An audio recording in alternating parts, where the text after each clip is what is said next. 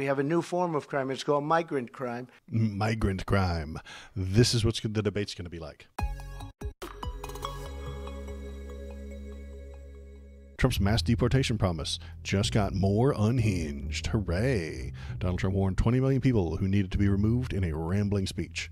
So 20 million people. This number goes up every time. It'll be 22 next week, and it'll be 30 million by the time we get to the actual election. Donald Trump pledged over the weekend to deport begin the Dems. Yeah, deport the. Yeah, he'll say, "Oh, boss, I ain't even kidding. I got a tweet about that. Wait for it. It'll be up right after this." Hello human, it is me Kanuch. I need you to press the subscribe button. I have to feed my many AI babies. Donald Trump pledged over the weekend to begin the largest deportation operation in history, if elected president, before flying off the rails into one of his most berserk speaking engagements to date, full of promises that range from ridiculous to terrifying and lame complaints about the media coverage. I think we'll just listen to him say it, because he's a lunatic, and here he goes. And our civilization for 4 more years in the White House, we're going to straighten it out. We're going to straighten it out fast. It's going to go fast. The hardest thing to do is we have probably close to 20 million people that came in from all parts of the world, and they're going to have to be gone. They came in illegally. Many, many people coming in from prisons, and they're going to have to be gone. Millions must leave. This is impossible. He's selling you a plan that he cannot carry out, cannot be carried out by anybody, and will never be done. Am I upset that his plan won't ever happen? No. This is a dumb plan. It can't happen, but he's selling it to stupids. You see, I don't like snake oil salesmen, and that's what he is. He is a con man, a confident man. So he is giving his fans, those people listening to him, confidence.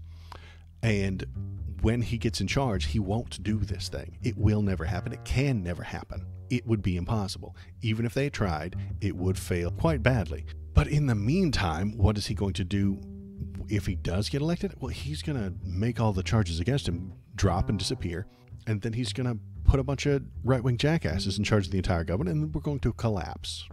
It is going to be bad.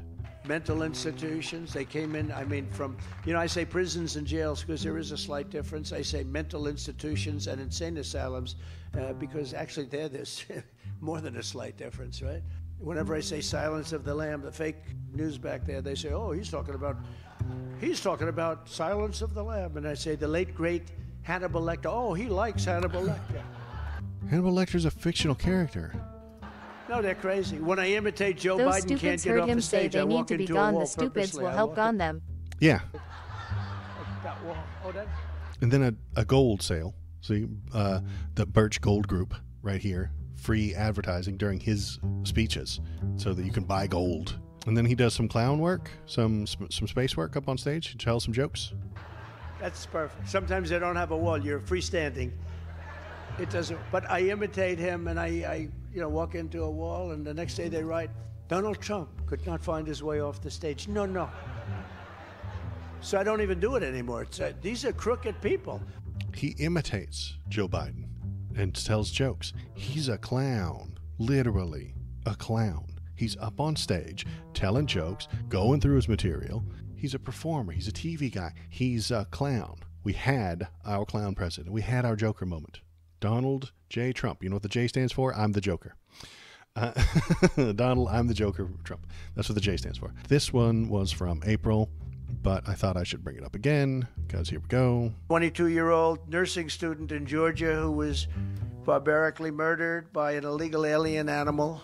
The Democrats say, please don't call them animals. They're humans. I said, no, they're not humans. They're not humans. They're not humans. No, they're not. They're not humans. Animals.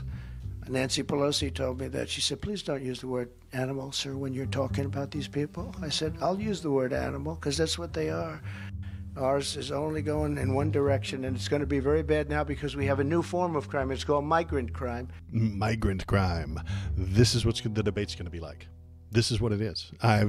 This is it. He's going to be hammering home this migrant crime. Migrant crime. It doesn't matter. That the fact is that the people who are undocumented commit crimes at a lower rate. That's a fact. Doesn't matter. Not important for him and his narrative. If anyone who is undocumented or illegal comes here and commits any crime, that is just super dangerous and so much worse.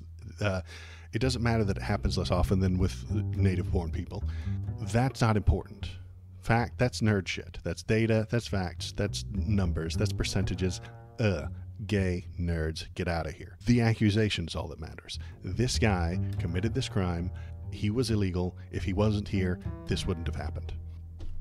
And that is some small brain shit right there. It really is. Yes, technically, if that man weren't here, he wouldn't have done the thing to that person. But that's anecdotal. That's not how crime statistics work, you see.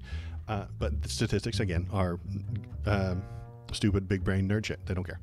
So be prepared to hear a lot of it on Thursday night. So I'll have a beer with me, and we'll watch him talk about how these large group of people aren't people, and they need to be gone because he is a fascist, you see.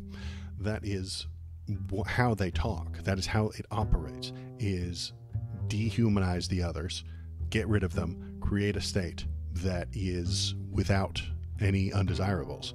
And then if somehow he actually succeeded, he would find new undesirables, which is, you mentioned it a moment ago, KBP, but here we go with the next group of undesirables. Deporting 20 million people is absolutely ethnic cleansing. That's literally the population of New York State, or half of the Midwest. It's 6% of the whole population. Someone from every classroom, workplace, or street will be gone. Then Chip Roy, a Republican, says, "Tell you what, I do want ethnic cleanse by deporting white progressive Democrats with a special bonus for rich ones with an Ivy League degree. I really do not like those people," says Chip Roy, House Representative from Texas. This guy, that's Chip Roy. He gets paid by your tax dollars for the rest of his life. He does. He's a elected member of the House. He gets paid with tax dollars for the rest of his life.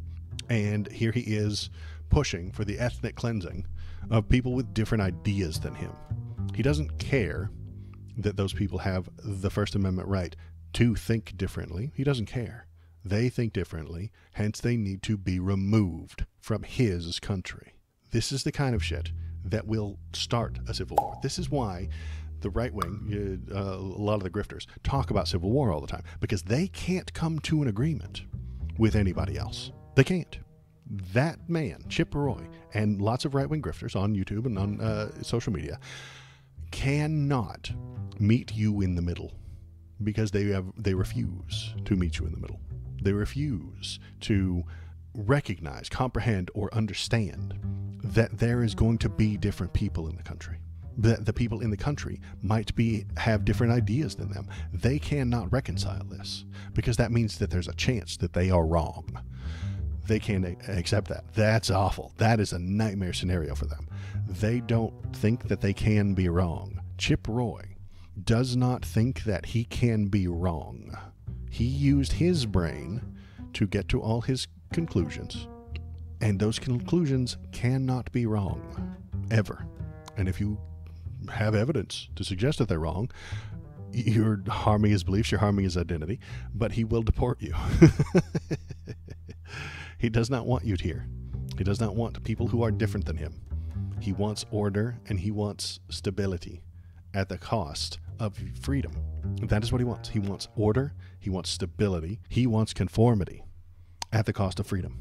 And because Chip Roy, he is American, he was born here, and he's a member of the House of Representatives, but he doesn't know what America is, or what it's for, or what the word freedom means. He has no idea. He is order-brained, he is authoritarian-brained, and cannot comprehend human freedom, or why anyone would want to be different than him. He thinks that anybody who isn't exactly like him has made a mistake.